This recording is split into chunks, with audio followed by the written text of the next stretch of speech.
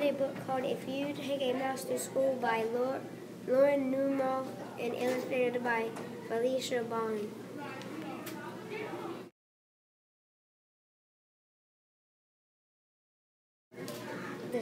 The story takes place in a school. There are two characters in the story, a demanding mouse and a considerate boy.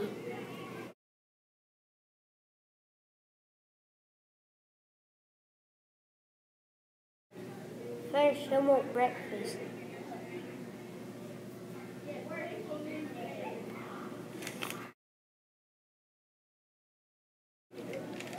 And when it's time for art, he'll paint a picture and get paint on him, and the boy will have to wash him off.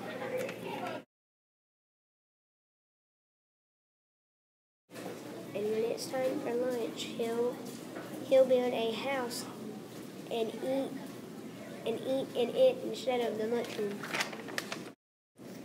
Then at recess, he'll want to make a few shots of basketball. Then it's time to go home.